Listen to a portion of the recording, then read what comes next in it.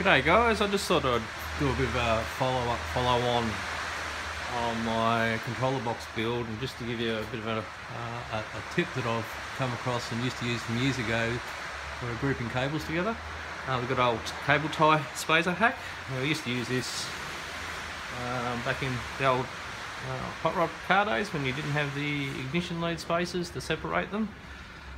Just a bit of a background, there's just my ammo box just there. I had all my outputs, now these are from a power injection, but I had them all bundled together. You can see, just with one cable tie around them. They're just a bit messed up, it makes it a bit difficult to sort out. They are all labelled with the output numbers, etc. But still, it's not neat. So what I've done is use the old cable tie spacer method. I'm just making sure you can see this properly.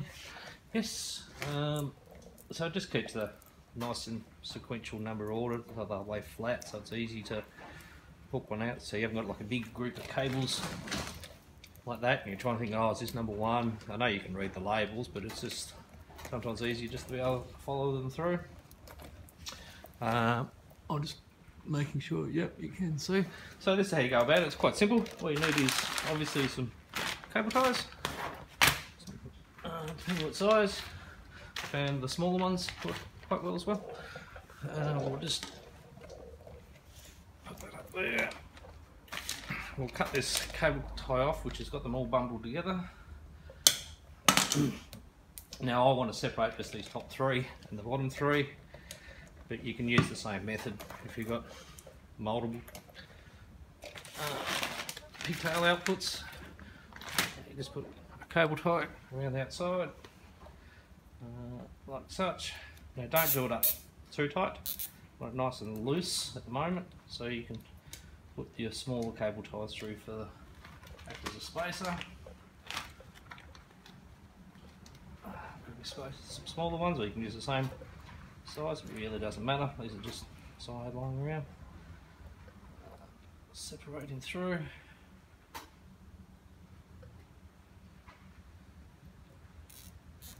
So you don't have to do these up overly tight yet. I like to leave them all nice and loose so you can adjust them to where you want. Like such. It's quite simple.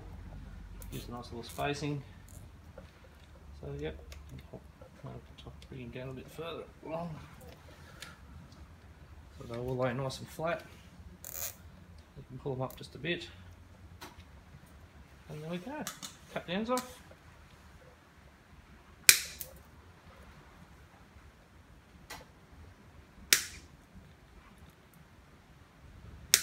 I like to push the ends just in between as well, just to keep them out of the road.